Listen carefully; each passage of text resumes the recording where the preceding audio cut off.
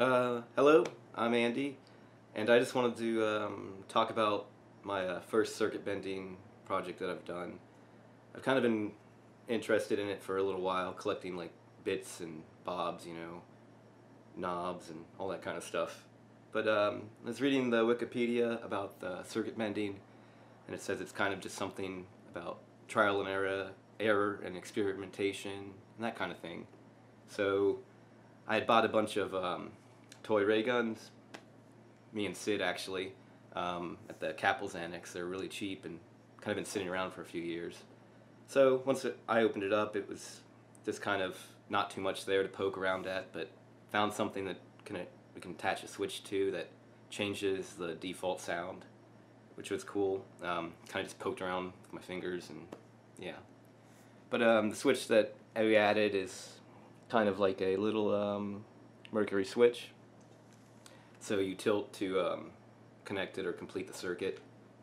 So the default sounds can be played when it's tilted forward.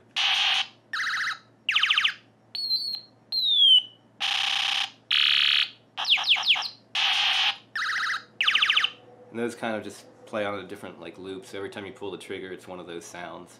And then there's the alternate sounds when the little switch is engaged, so just tilt it and then a lot of them are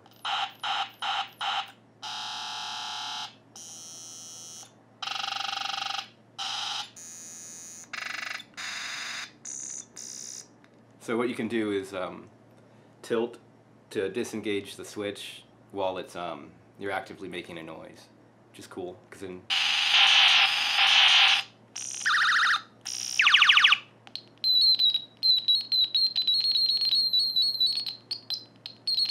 and then after that I kind of searched because the thing is kind of loud. I found on a subreddit how to add a little kind of volume control.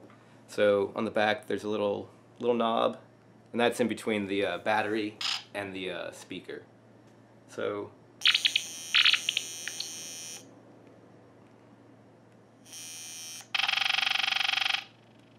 you can make it quieter.